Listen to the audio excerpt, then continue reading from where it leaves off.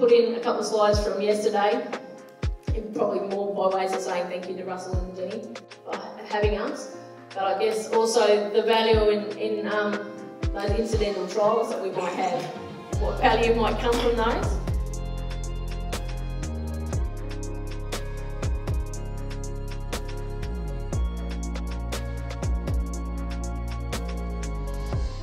There's actually 2 different planting dates going on there. So you can really see, I guess, the timeliness of getting all your ducks in a line and getting things out there when earlier in the season.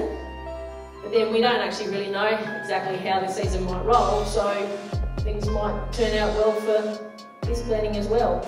So I guess there's value in hedging your bets sometimes to have staggered plantings as well.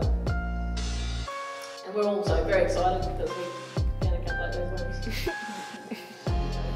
With my eventing and with the soiling and things that I do, and there is actually a Darling Downs regenerative group that we need to sort of bring a bit more life into.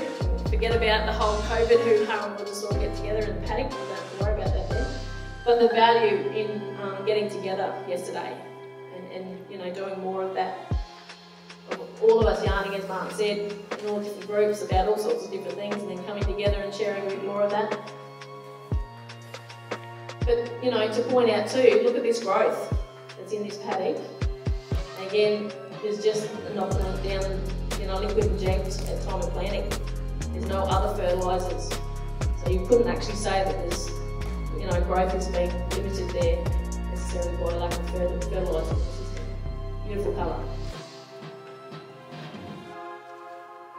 So yeah, just by that, I just want to say with a nice sunset photo, thank you very much, Jenny and Russell, for having us yesterday, and thank you to everyone for coming.